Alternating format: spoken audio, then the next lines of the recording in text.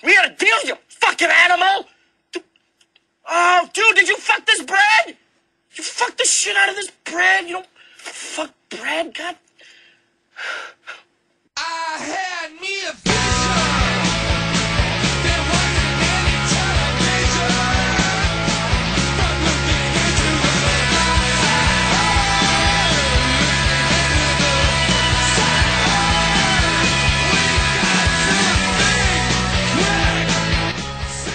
How's it going, everybody? This is Shaun. It's Sarah. And welcome to my Future Husband's Face Fuck, episode 20. If you listened to us last time, Sarah and I had some sort of discussion about what the 20th episode would be. Sarah really wanted to talk about all the James Bond movies, but we've been slacking. We slacked on the James Bond movies, and not because because I've actually been really wanting to watch them, but there's been other things that kind of were trumping it, and then going to see kind of newer movies and stuff. Yeah, and, I'm at work a lot, so... And I won't watch them without her, so, that's the deal. I wait for Sarah, so I can't just watch them when she's not around. You're so nice. Haphazardly watching James Bond movies like some Can't sort have of that. selfish wasp. Yes. You know what I mean? Yeah, I know what you mean. But yeah, actually, you know what's really funny? I could briefly talk about this a little bit. What? We were watching, there's a thing called Awesome Games Done Quick 2014. Yeah. These people doing speed runs of video games, and they were doing for 7 days straight. Actually, tonight's the last night, so you missed it, sorry. Yes, we could have... The 4th through the 11th, and they were raising money for a charity, and they raised a shit ton of money, but they were doing 24 hours a day for 7 days, people streaming. That would suck if you got the speed run at, an awkward time, 3 in the morning. Some of them were, but some of them were the games that you were interested, people would be interested in watching. It was weird, because the most popular stuff is at peak hours. Peak, usually around 8 or something like that. Yeah. They did, the Zeldas. They started doing Zelda games, 8 o'clock. Right. Do stuff like that. But this morning, there was, GoldenEye and stuff. That's pretty sweet. Yeah, that would have been interesting to watch. And then late last night, they did Super Metroid, which was, that's a big one. That is a big one. And that was probably the most exciting one. There was 4 people, and they were all the ones that were, one of them was the world record holder, the other 3 were behind him within, seconds of, his record. Oh, that'd be so frustrating. So, and they were all competing. And it was actually... Does he still hold the world record? Yeah, he does. He didn't beat his record either. Okay. But the thing that's about the speedrunnings, I find the older games are way more entertaining to watch people speedrun because it's based on skill more and knowledge of the game more than exploiting bugs in buggy era of games. Yeah. The Nintendo 64 ones I find are pretty boring. No, they are.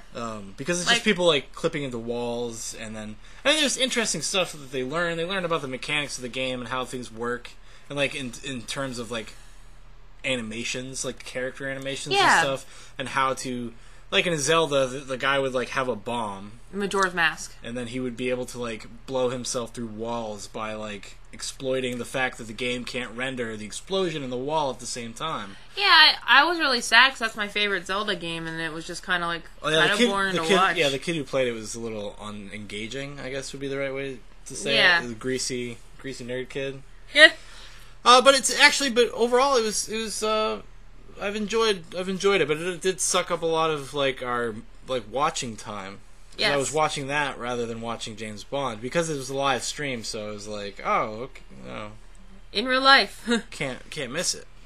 Yeah. It doesn't cater to my personal schedule. So, it was interesting though. Just as I liked a it. small aside, I guess. But it's something I've never ever even got into at all. No, I would never be able to do speedruns. No, I mean even watching it. Oh, really? Or knowing it. I mean, I knew that people did it, but I never watched them. I never watched speedruns. I watched a couple. Have you really? Mm-hmm. Yeah. I think I might have saw a Super Metroid one before. Seems like that's the most competitive and popular one is Super Metroid. Yeah. I don't know. Even when they did the Super Metroid one, which was unique to all the other ones, they actually had actual commentators. Yeah. So it sounded that's the one that when I was falling asleep last night, yeah, right? so it sounded like a proper sports event? broadcast. Yeah, it did. Esports broadcast. But it was interesting, and if you're into nerdy stuff, it's totally totally worth checking out. And it's for a good cause. So. It's for a good cause, and if you go look up, you'll probably be able to watch all the restreams and people posting stuff on YouTube and whatnot. Segments of the game. So, it's worth checking out. It's interesting. And the thing that's interesting about it is most of the players actually walk you through what they're doing. So the enjoyment kind of comes based on like who's playing the game and how engaging they are. No, I agree.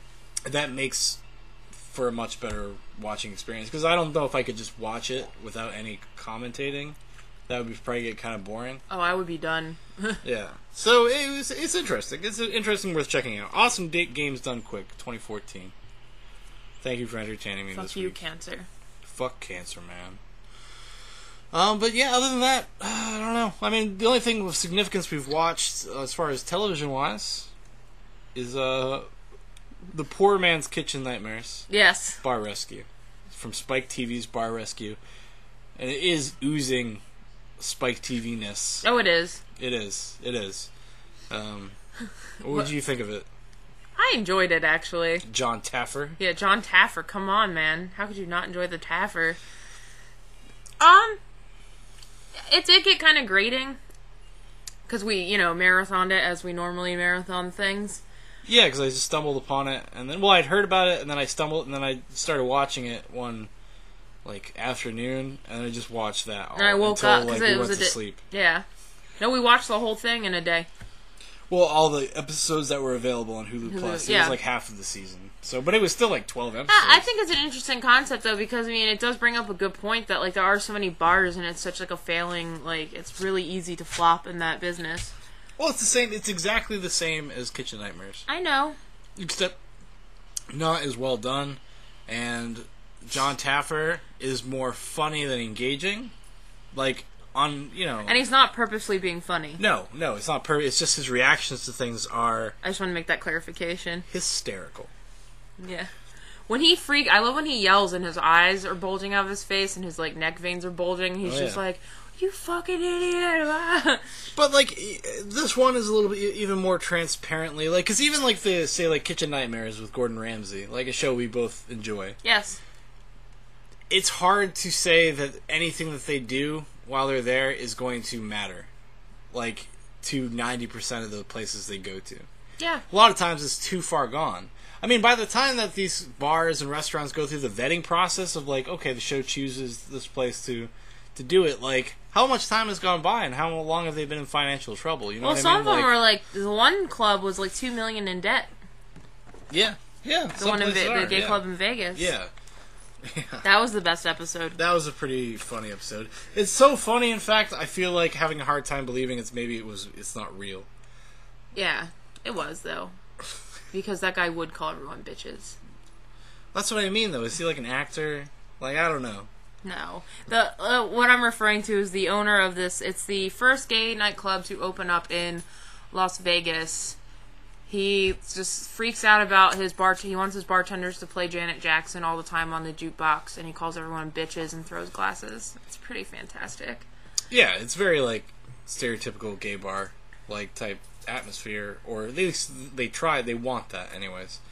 And he's so disappointed with the renovation, because just like Kitchen Nightmares, every episode at the end, there's a full renovation of the bar, and kind of a relaunching of it, in the idea that it's a new place now, trying to change the identity of the place, I suppose would be a way to it's trying to say, because what he says a lot of times, because there's one time they didn't change the name, and it was because it was the thing at the bar at Rockaway Beach in New York, because it was such an establishment of the community. Well, the only reason that bar needed rescuing was because of Hurricane Sandy. No, I know, but I'm just saying, but what they do is they change the name and everything about it to kind of say hey, if I left it with this name, do you think people will come back even if I painted it and redid it? No.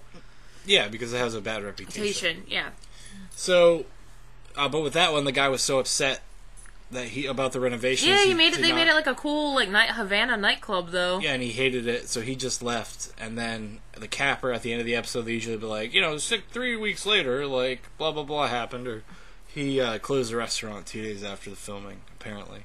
Yeah. So, or the restaurant, the club rather. Yeah. So yeah, I don't know, but it's I don't know. That one is a little bit more transparently gross. in a weird way. I feel like that one's a little more exploitative. But so is Kitchen Nightmares. The presentation is just better. What I didn't like about Bar Rescue is all the like alcohol sponsors that were constantly being thrown at you. Yeah, they all do that though. I mean, all of them. Kitchen do Nightmares doesn't. He doesn't have. No, I mean, if they put in new kitchenware and stuff, they'll need like KitchenAid or whatever the brand is that they use. But it's not like, here's your new Jose Cuervo, like, Yeah. cocktail of the day. And you're like, what? Don Juan Tequila. Oh, yeah, Don Juan Tequila. It's not Jose Cuervo. Jose Cuervo is the cheap stuff. Yeah, and Captain Morgan, an Absolute Vodka. And Bullet Bourbon. Which makes me sad, because that's my favorite bourbon. Well, hey, you gotta, Sell out. get sponsors somehow, I guess. Yeah, no, I understand. But that would just get annoying. That one is just more like gross reality show. Because I think like it's fair juxtaposition between that and Kitchen Nightmares because it is directly like the same concept. My favorite part too was like the mixologist, because I'll have mixologists and bartenders come in to teach the bartenders, how to make new drinks, how to be good bartenders. Is that angry mixologist, that guy? What was his name? The Wizard? Yeah, the Wizard. Yeah, we call him a Wizard because he blows fire in his little intro. There's this young, he's fairly young, he's probably like in his early 30s, and he's like, one bartender of the world or whatever. Yeah. The best bartender in the country, competitions and shit. And he's pretty aggressive. And he spits fire in his thing. Well, because there's like a fundamental flaw, I think, in those shows is that, like, whether it's the kind of drinks they're being asked to make, or even Gordon Ramsay coming in and making a menu, like, they have, like, 24 hours to learn all this new shit and then try to execute. It's like, it's set up for failure. It's purposefully set up for drama. Yeah, my favorite's when, they're like, okay, in 5 minutes I'm going to teach you how to make these standard drinks, which I know bartenders should know, but it's like, I'm going to reteach you how to be a bartender, and then they get pissed at them. Well, you assume that they spend the afternoon doing it. Like, yeah. It's edited down, obviously. No, I know, but it makes it seem like I'm going to... What I felt bad for was that bar that it was this bar that didn't have their liquor license, they only had their beer license, and they had to reteach all the bartenders, like, everything, because, before they just gave out beer, like... Well, they didn't know, because they didn't know. Yeah, they know, and I was like... That's a hard learning curve. Like, it's hard to learn it in a day and then execute. Yeah. Yeah, because in a 4-day span, because that's all he spends. I mean, what they do is they pare things down, so it's like, okay, there's only going to be 4 drinks. Same thing, like Gordon Ramsay will do like a simplified menu, like stuff like that. But it works. That tries to work within the capabilities of the staff. But it still matches the theme. But yeah. And sometimes, there's, some people can handle it, some people can't, obviously, but... I don't know, like, there is, like, a certain element of, like, sleazy TV unfairness that is just setting it up so that it'll be hard on purpose. And the Bar Rescue is even worse because there's, like, 36 hours of renovations in Bar Rescue, so, like, during that, and he's only there for, like, 5 days. It's, like, 36 hours of that time, nobody's there, like, doing anything. Yeah, exactly. So it's even less. At least Gordon Ramsay doesn't leave. Yeah. So we think. Yeah, they say they do all the renovations overnight, which is probably a little easier to do, like a restaurant, overnight. Yeah. Yeah. So, I don't know. It's okay. Like, I enjoy it just on an entertainment level. Like, yeah, more what Taffer's gonna do next. Yeah, kind of just to see how John Taffer reacts to things. That's really kind of what makes me watch it. Like, oh man, me too. John Taffer's gonna have quite the time with this place. I like the little clips that get you excited for what's coming up next, because they always just show him freaking out, and you're like, oh my god, what made him do that? And it's usually something really small. Oh, yeah. What are you doing? Yeah, because he's like... It's like a bad mafia movie, isn't that what you said? Yeah, because it just looks like, because they, like, scope out the restaurants, or the bars beforehand, and they send in their spies, and they sit in, like, an SUV outside. And, with, like, dim lights. Watch, like, the hidden cameras, and it looks like it looks like a scene out of a mafia movie. It's just kind of funny. Yeah, I don't know. It's pretty ridiculous. Yeah, I don't know. I recommend it for a couple If episodes. I never watched it again, I wouldn't care. It wouldn't bother me. But if there are more episodes, if there are more, I'd watch them. Yeah, if I have access to them, if I remember. If not, like, no great tragedy. Yeah. I would be bummed, but I'd be bummed if I missed some Kitchen Nightmares. Which we found out we missed a couple episodes. I'm hungry for more episodes of Kitchen Nightmares. I don't think he does that much anymore. I don't know if he does. I know he does MasterChef now. And Hell's Kitchen. It's a travesty. Yeah.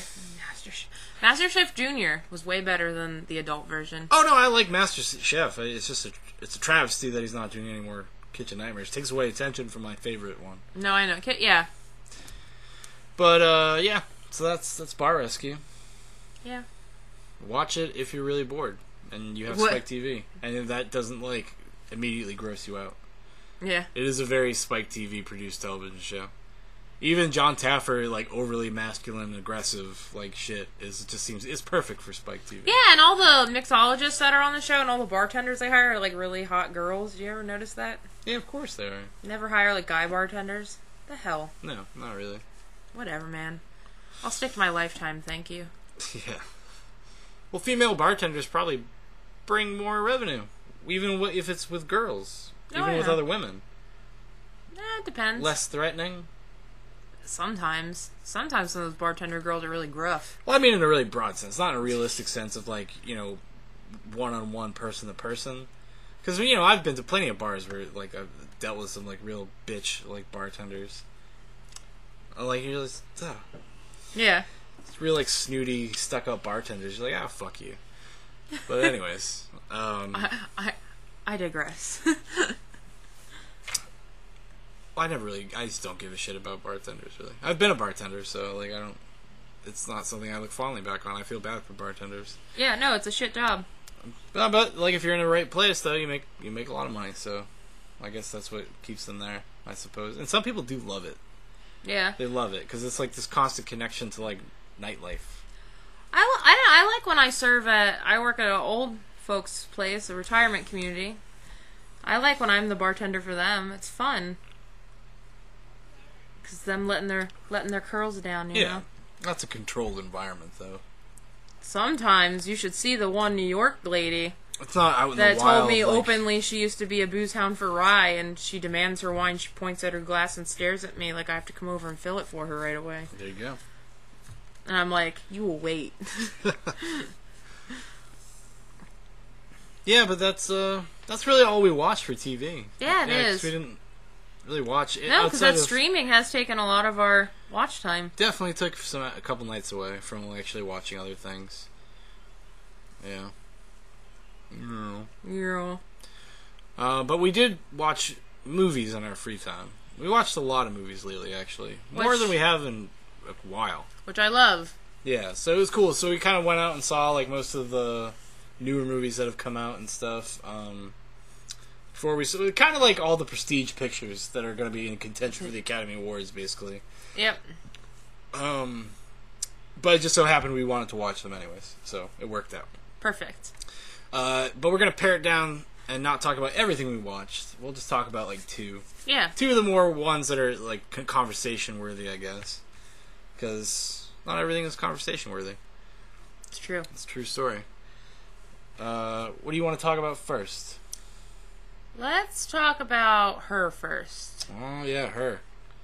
Spike Jonze film. Actually, I wrote half of a review for it today. And then did not finish it. But I will. Shaun. I'll finish it tomorrow before I put this up. So that'll be there for you. The way I describe it in my review. Yeah, let me hear this. Well, my title is Her is super convinced of its own importance. But my original title was going to be a movie by narcissists, about narcissists, for narcissists. It's true. It's a tongue twister. Or White People Problems, the movie. In the future. Future white people So problems. it's basically like a somewhat vague time in the future, like, which is cool. There's like an interesting kind of backdrop. Yeah, you don't really know how far in advance we're thinking. Yeah, so it feels like a decade from now, or a couple years from now. Like, and the guy, it's about a man who falls in love with an operating system that's like highly aware. It's like the nice version of Skynet in a lot of ways. And also, at some point, you realize this is just a subtle remake of the film Simone, starring Al Pacino. Which is something you said while we were watching it.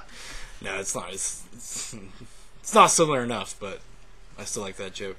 Anyways, what did you think of Her? First, both of us really like Spike Jonze. Yes. I really like Joaquin Phoenix. I liked all of his movies. This is the first movie that he has both written and directed. Every other movie is Direction. just director. Somebody else's script. Yeah. And I have some theories about why I don't really like this movie, Her. But I have some theories why this Didn't work out. didn't work for me and the other ones did. But I don't know. It's I think it's an interesting idea, especially how connected people are to technology, I guess. Yeah, it's got some good subtext. There's some stuff in there that is like interesting. Yeah, but for a majority of it I was bored. And then I was just kind of like, yeah, white people problems. Well, like I don't know. Yeah, I guess I hesitate to say I was ever bored watching it. I just wasn't interested. That's what I mean. I don't think it's hard to empathize with the characters in this film. Mm-hmm. Because like we said, and I know we were making a joke in very broad terms, but the white people problems. It is the existence of like first world very, affordances. Very first world stuff. And like a part of it is like I'm trying to find the right word. It's like a movie that's made for like very liberal leaning like single middle-aged white people. And like and if you think about in like broad terms about how some people in society are, I guess, being a little bit narcissistic and a little bit kind of self-absorbed. Yeah. All the characters are very self-absorbed, and even the operating system does become very self-absorbed at one point. Yes, at a certain point, it starts caring only about kind of her needs and wants. And that's hard for me to relate to, I guess. Like, people that are that, like... into themselves. Yeah. And not in a way that's, like, aggressively offensive. Mm-hmm. But it's just, like, posits this idea that, like, this is just how people are, and I just don't buy it. I mean, some of it is on a certain respect. You have to, like... Okay, it's telling a story that has a very specific, like, message. So a lot of it's going to be heightened, a lot of it's going to be exaggerated, I guess. To drive the point home. Drive the point home. There's a lot of, like, on-the-nose dialogue, a lot of, like, reflexive thinking, a lot of, like, ponderous moments where people talk about the nature of love and relationships, and at the end of the day, like, even though I didn't like this movie, like, I agree with its general message about, its, like, notion of how it's, like, talking about love. About love being a thing of, like... the mind it's like more of a mental thing than anything else. It's more of like an existential idea that like the way that feelings are, yeah. You know what I mean, than it is like a physical thing all the time. Like that's what's most important is like the connection you make. Yeah. But I don't know, but I don't think the movie does a very good job of doing that. No, because even with I think the moment that it really was trying to make that point was when Chris Pratt's character was with his girlfriend, and Joaquin Phoenix admits that he, is in love with an operating system or whatever, and he's like, "Oh, cool, man, bring her along." And the couple's accepting of it. I think that's when it's kind of, in a way, trying to say most that, like, oh, whatever, whoever you love, it's more of a mental thing, and, like, I don't know. Well, see, and that's actually part of the problem I had with this movie. There's no conflict. There's no drama. For the majority of this movie, there's no drama. There's only drama when... when? Well, towards the end of the film. Like, when things start... to go awry. Samantha starts becoming so self-aware that, like, she understands that she's different, she's not human, and there's kind of this pull away from the dependency thing. Becoming her own being in a certain respect, which I hope is not a spoiler. I would imagine that's gonna be pretty obvious if you got like a couple thoughts in your head. I mean, like I called like what would be the conclusion of this film a half hour into the movie. Yeah, you did. Like almost exactly, almost. I was a little off. I was off on the specifics, but in a broad sense, I was dead on like what this movie was gonna do. I felt kind of the same way. Well, you kind of were in, like, a traditional mindset of, like, a traditional romance story. Was I? Yeah. Amy Adams is also in this movie, and she plays, she plays, like, Joaquin Phoenix, like, good friend. They've known each other since college, and she is recently, at some point in the film, she breaks up with her boyfriend that she's been together with for, like, 8 years. and so now she's like free and stuff like that. And Sarah, Oh yeah, you I had the did notion that you thought they were going to get together. Yeah. Like, oh, look how they obviously care a lot about each other and stuff. And I was like, no, there's no way. There's no way in hell. And it's not going to be a negative thing. It's because they were never meant to be romantically entangled at all. Well, yeah. Shaun wins. Well, I mean, if you think in context of the type of filmmaker Spike Jonze is, and then also what the movie had presented to you That's so true. far about Yeah, 'cause people, how it... That, and then also they had even said outright, like, we just weren't, he said that, like, just weren't, like, meant, Yeah, it just wasn't meant to be, and that's fine. But it's more of like this, I guess, I hate really talking in these terms, but like the progressive notion of like, oh, yeah, a relationship doesn't work out, you're still like best buddies. Yeah. Like this kind of romantic idea of like relationships. And That's people. not real in real life. It's not real. It's not. And they do have the flip side of that, like where he has his ex-wife, or his soon-to-be ex-wife, that he's kind of holding off on the divorce papers. And he still like insists that they're friends, but they could tell there's a lot of animosity there. And tension, yeah. But I don't know. I think the movie's got its head way up its own ass, and it's like I didn't like Joaquin Phoenix's character. No, I didn't at all. I mean, he did a good job, but He didn't annoy me or anything. But there was just like nothing that I really connected with. Yeah, it's nothing I connected with. Yeah. And a lot of it has to do with because it's, and you hate to say it again, but it's like white people first world like problems to the max. Like, this is obviously, and this is what I was talking about a little bit earlier about why I think this movie fails where his other movies have worked really well, is that this is all Spike Jonze. He's the arbiter of this creation. Right. Right? So, and this is apparently a very personal story. It's about him and Sofia Coppola, and then him and, like, Michelle Williams, and him and Miranda July. Yeah. Miranda July is Amy Adams, Sofia Coppola is Rooney Mara, and Michelle Williams is Samantha. Yeah, wow, I didn't think of it that way. Yeah, and it's and what Spike Jonze is really good at, and like in his other movies, they're all kind of heightened, like slightly fantastical films. Yes, in a lot of ways, right?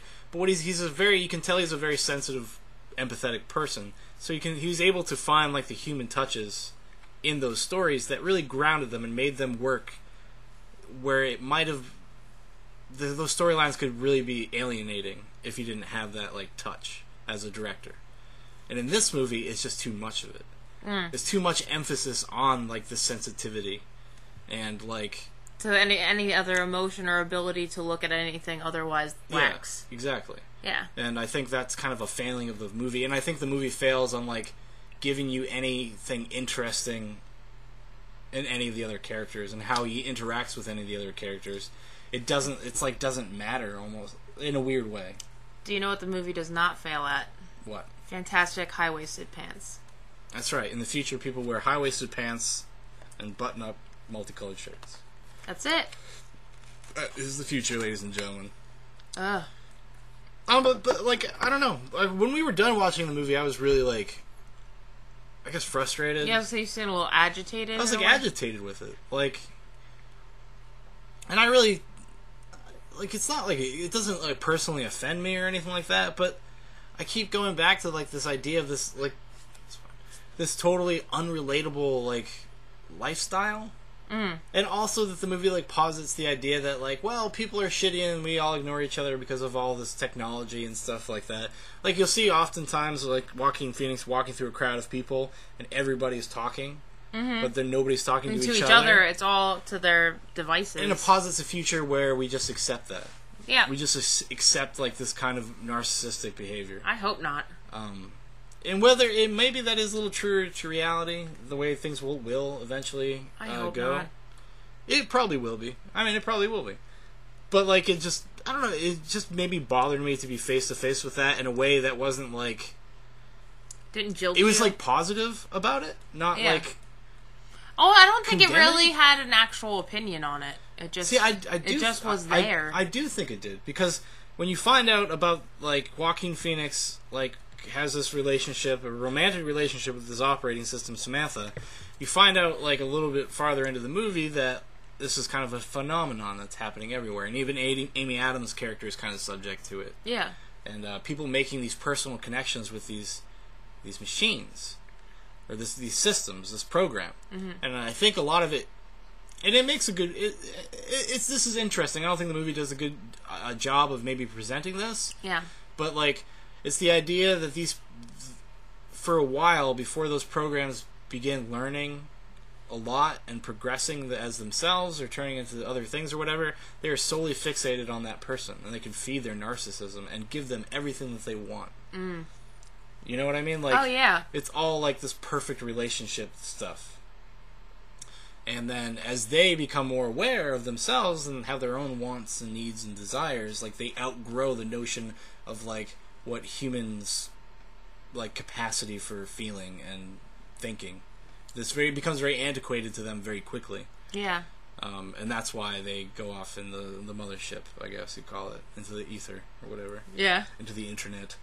Yeah, that's what I was going to say, into the internet. But so, like, that's the thing, like, there's so many things about this movie that, like, were interesting. I just find, like, the core story to be really pretentious, like, boring, almost, like, condescending. In a weird way that, like, I don't... How do you find it condescending? Because I feel like it's almost like it's borderline classist, like, point of view. Which is fair. It's fair. No, it's fair. Spike Jonze is a fucking part of, like, the Brat Pack. Like, he's a privileged guy who came from a privileged background. He doesn't understand... not gonna know what it's like to be an average Joe. He never has. Yeah. None of those people have. Like, Sofia Coppola, I believe, is very similar to Spike Jonze. Oh, yeah. Her perspective on the world. And it's not a perspective I can fault them.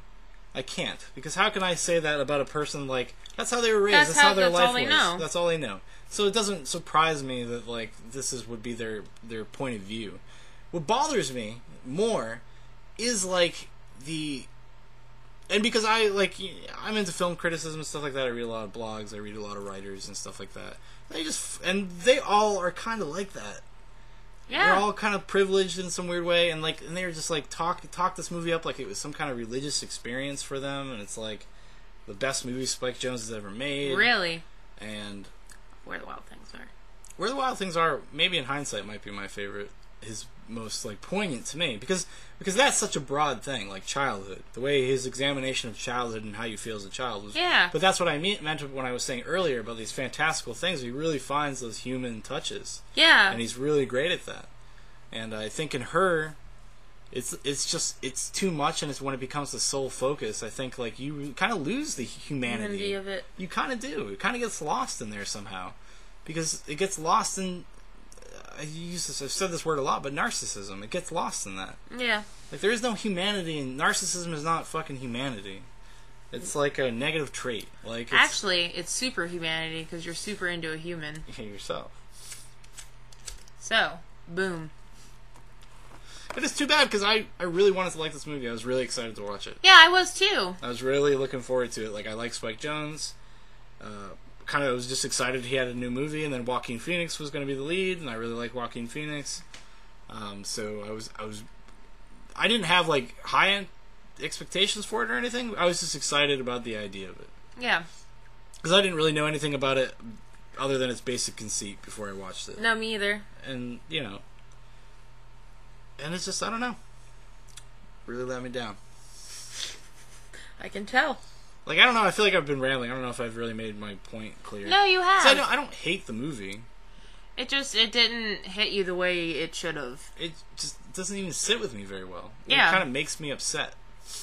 Yeah, I can see your eye twitching. But the thing that makes me more upset about it is the kind of the critical just acceptance. It's almost like they didn't look any deeper into that movie other than just, like, the notion of, like, being in adult relationships. They read a surface movie. Yeah, I guess. I mean, there's more stuff in there. It's just not paid very much service. No, that's what I mean. It's a pretty surface movie, so they they're feeding into the same kind of... And everybody puts themselves into the shoes of the character, Joaquin Phoenix. I didn't. Like everybody... I put myself in Samantha's shoes. Like, what is it like to be... A banana. A banana, yeah. No, but, like, because he is so, like, an empty vessel. Yeah. He is, in a lot of ways. He's not a lot of character there. He doesn't say much. Well, he doesn't say much, he doesn't express much, and I know part of that is the point. is that he does not good. He's not a good communicator, even though what he does for a living, which is so fucking just bullshit, romantic irony shit. He writes personal letters for people as a job. That's what he does. So, like, I want to write Sarah a love letter. I could hire this company, and Joaquin Phoenix might write that letter for me and send it to you. Can you have Joaquin Phoenix write me a love letter? No. Because that would be weird. So, but that's what he does for a living, and he writes the most beautiful letters. He's the most articulate, like, It gets passionate. put in a published book. Samantha gets it published for him, and it's so, like, oh. And now I think about that part, and that's a whole other can of worms. That's a whole other aspect of the movie that's just unsettling.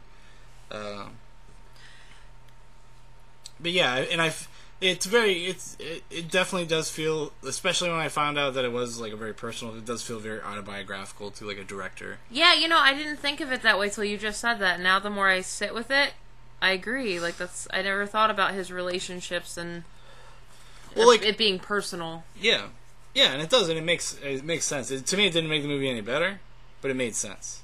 Like, I got it. Like, just in the very vague things I've heard about his girlfriends in the past.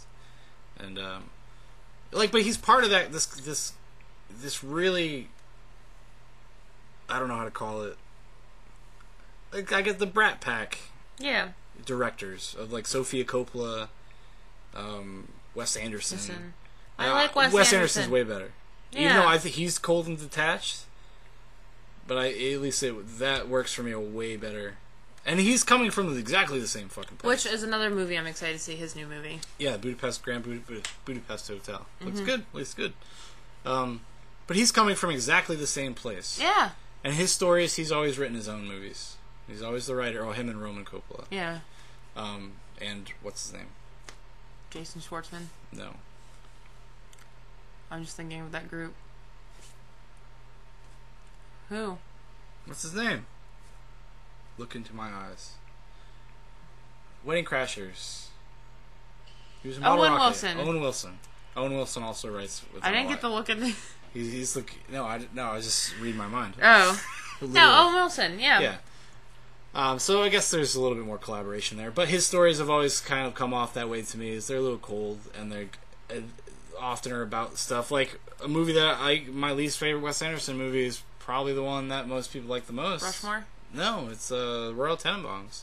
Yeah. No, that's my least favorite. We still have to rewatch that. Yeah, I do. I would like to revisit it. I'd like to rewatch it. But for a long time, that has been my least favorite one. And then my favorite one was... Life Aquatic? Well, Life Aquatic, because it's the most different, impersonal, in a way. The personal part is his relationship with his father, which he talks about in every movie. And the relationship with that shark. Yeah. The great shark. That unattainable thing. Mine's still Bottle But, Rocket. like, Miranda July. Do you know who Miranda July is? No. You ever see You, Me, and Everyone We Know? Yes. Okay, that's Miranda July. Oh, really? She's the main actress. Yeah. She's also the writer-director. I didn't like that movie. Neither do I. But that's kind of very similar to her. And Miranda July actually came out with a movie within the past year and a half or 2 years called The Future. Oh! I always joked that was going to be Blue Valentine 2.0 for me. It was going to just be ridiculous and funny. It is... I couldn't sit through the whole movie. Was it the one with the cat? Yeah. Okay. Yeah, we were going to go see it in the theater, me and some friends, but we didn't. It's like about this 40-year-old couple that are artists or whatever. Yeah. And, like... Trust fund kids. And they don't... Like, yeah. Like, she wants to be an interpretive dancer. I don't know. But it's this whole thing that's so far up his own ass. Where, like, they just don't care about anybody but themselves. It's so very clear that this is just about them. Yeah. And not anybody else around them. Like, so it's just like this... It's a perspective and a point of view that I do not like in people. So why would I don't like it when I see it in a movie? Well, that's why I'm not a big Sofia Coppola fan. Yeah, the only Sofia Coppola movie I enjoy... Uh-oh. I don't know if I can say I like it, but I do enjoy it, is Lost in Translation. A lot of that has to do with Bill Murray. It's a Bill Murray one-man show. I still have to make it through that. Just because for me, like, I can just watch Bill Murray do it. I could watch him read a book or, like, paint. No, I know, but every time I've put that movie on, I've made it 20 minutes in and I fall asleep. Yeah, because it's really really slow, almost like dreamy, kind of like. Yeah, so that's one I have to try and stay up for. Just to see it, because a lot of people tell me I'd like it if I made it through, but it's fairly pointless. It is. It's about a guy. I heard I heard a karaoke scenes in it. It's very good. It's great, actually. That's a great scene.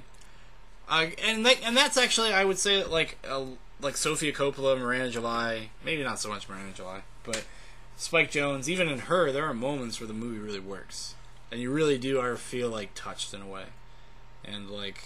But like overall, Her, just the cons outweigh the pros in this case. At least for me.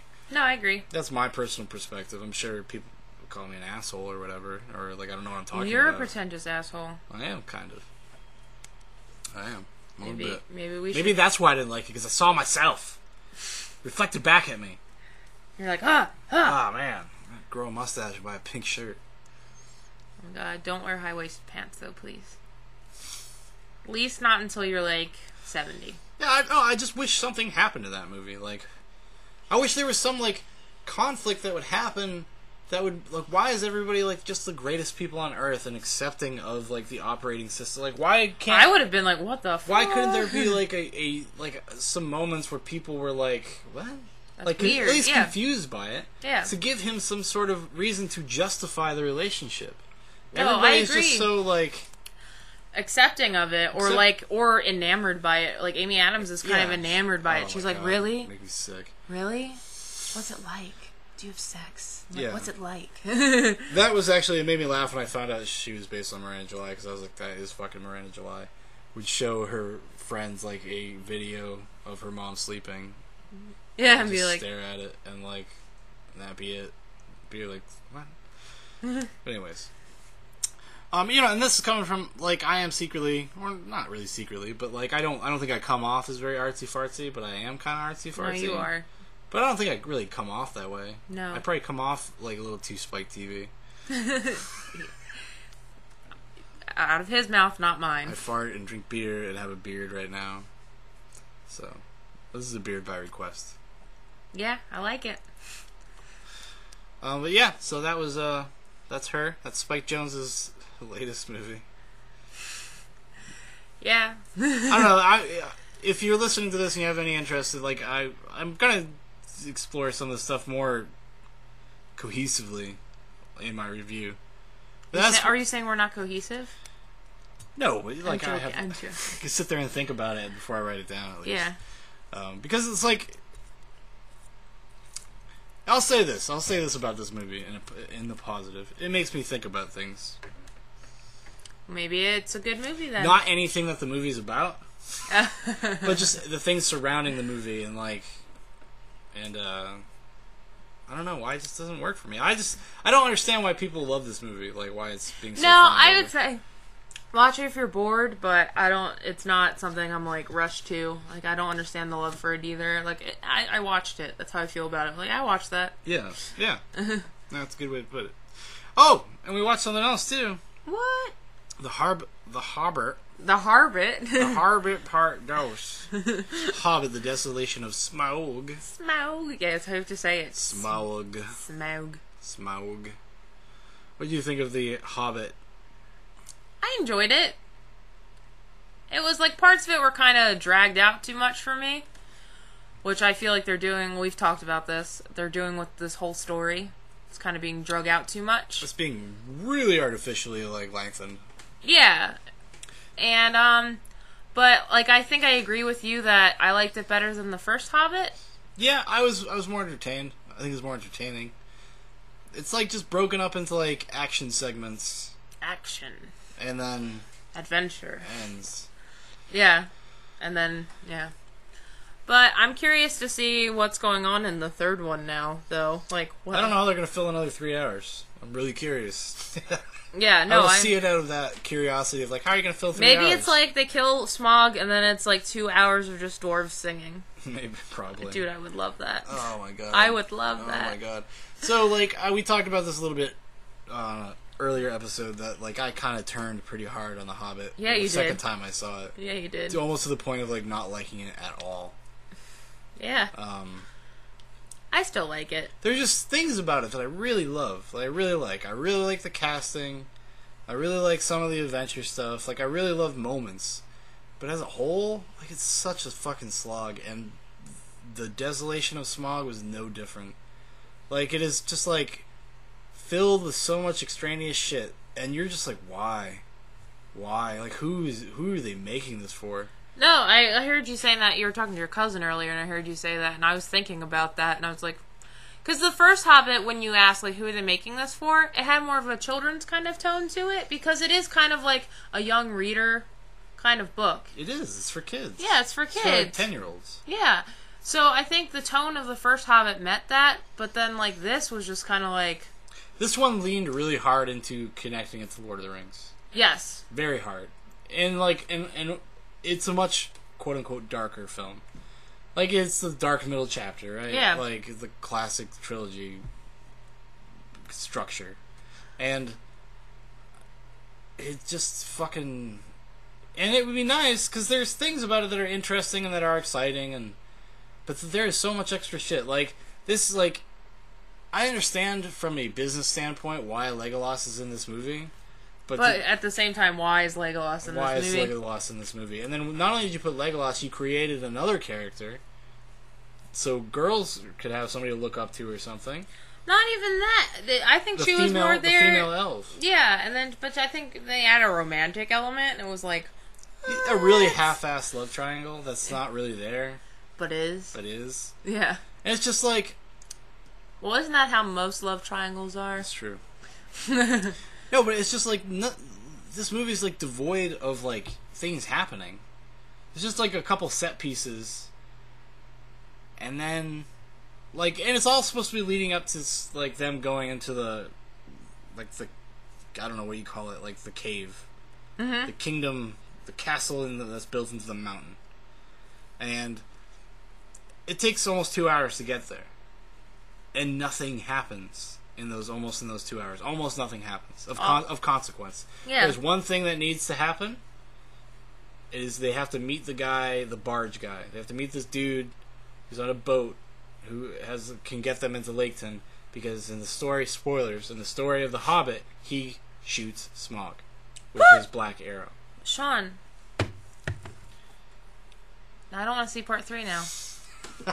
No, because he's like and they mention it kind of. They briefly go over it in the movie. Like, his family is kind of in dishonor or whatever you want to call it, because his grandfather couldn't kill Smaug and save Dale, the town, not the man.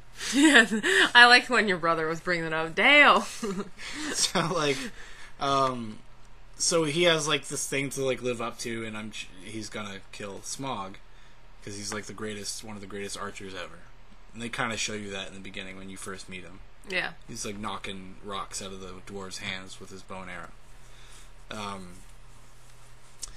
So that's really the only thing that needed to happen. But a whole bunch of other stuff happens. Yeah. Yeah.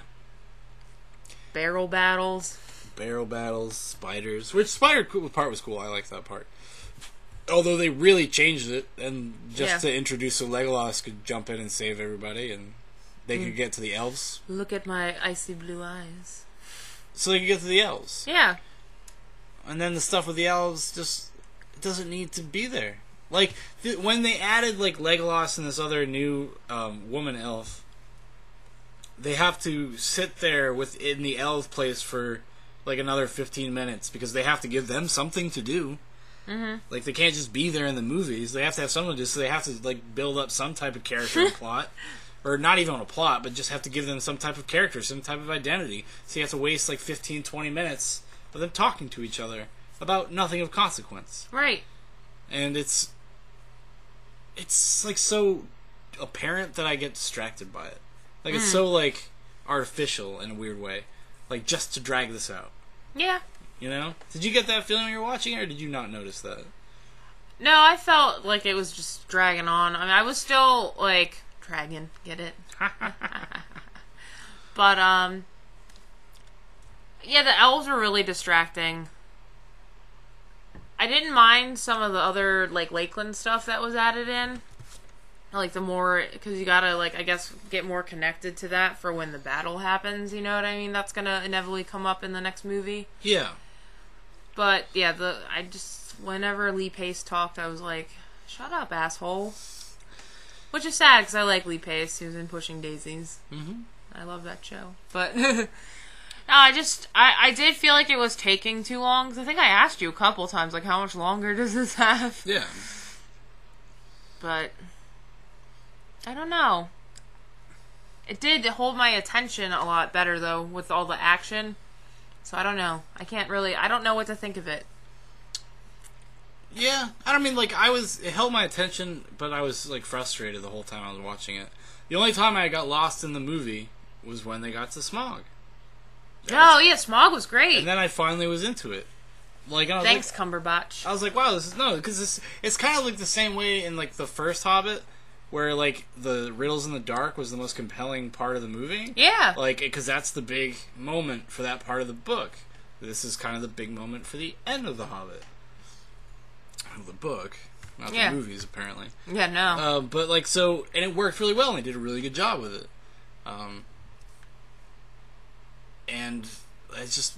But it took there's too much just bullshit to get there. Because not only do it doesn't make you feel like in the Lord of the Rings movies, it makes you feel like you're going on a journey with them. This just made you feel like, I don't know. Yeah, you didn't get the sense of, like, the distance adventure. or them traveling very much or anything. And I think you did a lot more in the first one. There's a Yeah. lot more of them, like, walking through fields and shit. Yeah. This one is just, like, stumbling from one place to the next and, you know, like, the barrels and... Yeah. And just, like, the CGI mess, like, half the movie. That is annoying. It is. It's distracting. And it's distracting even more so because we have a trilogy of films that Peter Jackson made to compare it with that did it correctly. Yeah. You know what I mean? So, like, when you see it, like, just over-reliance on post-production CGI stuff, you're like, what the fuck? It is really distracting, and it doesn't feel like... There were a couple of the fight sequences with the CGI, and I was just like, it didn't fit well. There are entire scenes with orcs talking to each other that is completely 100% animated. No, I know, but I'm just saying, for me, it was like... Actually, during the barrel battle, there were a couple of times when they were turning, the CGI was so apparent. Oh, yeah. That it was like, I took away from it, you know? Yeah. No, it just kind of looks... Cheesy, yeah. Which is... That I had less of a problem with. I have more of a problem with just, like, how it's everywhere. Like, because if you're gonna do, like, a crazy, silly action scene, or, like, set piece, like, it's gonna have some CGI in it. Like, I just accept that. Yeah. But, like... It had a lot of stuff that I didn't... I don't know. Care about, or... No, not even that. It's just more, for me, it's just more of a problem of just, like, other than the CGI mess stuff, it's just, like... How much just stuff they add to the movie for no reason. It doesn't, like, make the movie better. And they really are trying really hard, and I'm sure this has a lot of studio involvement in this, is like, this has to be very clear, this is a prequel to Lord of the Rings. Yeah. Even though it's fucking completely obvious. Because it's fucking about hobbits and dwarves, and they're in Middle Earth. Like, that should be enough. Right. You do not have to point to me, like, this is how Sauron came back. Like, even that stuff, I don't need it. Like, why do you don't need it? I understand, but I also understand it's... Oh, I'm sorry. No, I was gonna say, I understand it's like Peter Jackson being like, you know, trying to include everything, but at the same time, it's not necessary. Like, because, like, the appendices are now added into the movie. No, that's what I'm saying. Yeah, no, I know, I'm agreeing with you. It doesn't need to be there. No.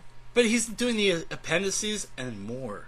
Like, if it was just the appendices stuff, if, like, the other subplot, if the other plot, like, the subplot was just the Gandalf stuff, that'd be fine. Yeah. But no, we have, like, now we have the elf subplot. And now we have, like, this corrupt politician and Leighton subplot. It's and, true. You know, and then we have the Legolas subplot. And we have the attractive dwarf, sick attractive dwarf, and the female elf subplot. Yeah. Like, this movie's fucking all over the place. When it's really just a simple story. It really is. It's just like, it boggles my goddamn mind. Boggles my mind. And then when they have Legolas there, he has to have, like, this throwdown fight with the new major orc guy. Yeah. Who is actually the one that is actually in The Hobbit. Yeah. Not the other one. No, Azog's brother. I think Azog is the white, like the one from White the first dwarf. one. Yeah. Not dwarf. Orc. Orc. Oh my god. God, Sarah. No, but like, yeah, so, and this is his brother. That's because Azog actually dies in the battle Yeah. that sets up the movie, or sets up the story, rather. And his brother is the one that's looking for retribution at some point. But he's not like a main part. It's like a side thing. Yeah. So it's just like, I don't know. Like, god damn it, man. Like, imagine if Peter Jackson had made The Lord of the Rings under this type of, like, with this type of mentality. People would have hated it. It would have been so stuffed with bullshit. No, I agree. Good thing we got those first. But that's the thing about The Lord of the Rings. He had to make, like, a lot of really hard decisions as far as, like, storytelling decisions to cut shit out. That he knew would upset people, but it wasn't, like Tom Bombadil. This dude who lives in the forest. Yeah. It's a really, one of the most popular characters, like, side characters of the story. It's like this little episodic thing that happens, separated from everything else, but people love it. And he had to cut it out. He had to cut it out of the script, because he understood, like, well, like, it's not really necessary. This, he's just like, well, it doesn't really matter. We're going to put it in there, and then we're going to add this too. And then maybe a little bit of this. Yeah. Ugh. I just feel the gross commercialism all over it. It bums me out. Bums me out. Oh, of course, you know New Line and Warner Brothers are like, well, this has got to be a fucking trilogy. Yeah, no, I'm Because it's supposed to be 2 movies. Yeah, I remember that when they first announced it was supposed to be 2 movies, and I think you were the one that was like, oh, it's 3. And I was like, no. And you're like, yeah, they're making it 3. And I was like, what? Yeah. That actually deflated my interest in the movies at all. Yeah. So I was like, 3? Why? You don't need 3 movies to do The Hobbit. And then when I saw the first one, I realized how long it was. I was like, they're going to do this every single time. Every movie is going to be almost 3 hours. Oh, of course. It's just frustrating. It's frustrating as a fan of The Hobbit, like, in general. It's frustrating as just, like, a movie watcher. It's just frustrating. Yeah. Major disappointment. I still enjoyed it. Like, I do and I don't. Like, I'd rather watch Smaug than The Unexpected Journey, though. No, me too. Mostly just to get to Smaug. Yeah, because I've seen it so good. That sequence is great. It's fantastic. I like when they cover him in gold. Like, it is... If that movie had been 2 hours, it probably would have been really good. Yeah. You know what I mean? Like, it doesn't need to be 2 hours and 45 minutes. Like, Do we really need to see dwarves coming out of a toilet? Oh, yeah. It's the best part. You will not speak a word of this to anyone. And that's another thing that's a detriment to the movie. All this extra stuff, like, takes away from the dwarves themselves. So only... Who's the people whose journey it is? Yeah, the only person that's ever characterized in any significant way is Thorin. Thorin and his, like, old Bomba's wise... bumbling and fat. Yeah, he's pretty sweet. You see him all the time. You don't know anything about him. You see him a lot. You just know he's a little merry and fat. They just use it for silly sight gags. Yeah. Like him running faster than everybody when they're getting chased. Yeah. And him jumping in the barrel and, like, getting stuck. Like, hilarious, Peter Jackson. And they made the 2 pretty dwarves. Yeah, they have the 2, like, humanoid-looking dwarf guys. Even Thorin's not, like... No. He's a pretty handsome dude. No, he is pretty handsome. He looks a lot more handsome in real life, I'll say. But, I've never seen him in real life. yeah, he's a pretty good-looking dude. Oh. Yeah, he is. Why don't you Tall, dark, marry and him? handsome. I would if I could. He doesn't answer my letters. Yeah, so I don't know. It's kind of deflated all interest in, like, the third one at all. We're still gonna see it. I will still see it because now I'm just curious. Like, oh, what the fuck are they gonna do to, like, make this another 3-hour movie? Yep. Like, how are they gonna do that? They're gonna drag the Smaug shit out, and it's gonna make it not, like, impactful. It's not gonna, yeah, like it was in this movie. The next time you're just gonna be so sick of Smaug, you're gonna be like, well, no, shut up, Cumberbatch. The thing is, like, if this had been the last movie and they had to do the last act in this movie, it would have been a really exciting finish, like, to them to defeat Smaug, because you got all this momentum built up. Yeah. And now it's just the momentum's gone. Like, it's over. It's like blue balls. You know? Man, I know what that's like. It sucks, man. Am I right, brother? He's deaf, man. He's coming to Laketon. I'm deaf. Benedict Cumberbatch was really great. I thought he did some good voice work for Smaug. And he did, like, facial capturing stuff, too. You can tell by those squinty eyes. Yeah. Yeah, you can, actually. Just like the first one, the cast is great. Cast fantastic. Really love the actors that they got cast there. You know whose falls a little flat for me though? Who? This is Martin Freeman, The Hobbit. Yeah. He kind of almost, I don't know. You don't think he's a good Bilbo? I think I don't know if that's entirely his fault. Because, like we said, it's so stuffed with other shit, you don't even get to spend time with him in any significant way other than him just doing action. I think he was, the more, though, in this one, you could tell he, his relationship with the ring changed his whole stature and stuff, if you watched him close enough. Yeah. I think he did fantastic with things like that. Yeah, he is. You are not the same Hobbit that came on this journey. Yeah, I found my courage. Well, that's funny because they use that line in the trailer for a laugh, but in the movie, it's really serious. Really serious, yeah. Supposed to have some gravity, some weight behind it. Ah ha ha ha ha ha. I don't know. I enjoyed it. I will say I enjoyed it, but I don't know if I like it. It will not be a movie I revisit all the time. Although, I'm such a weirdo though. Yeah, you will. This happens the same time with me with Star Wars.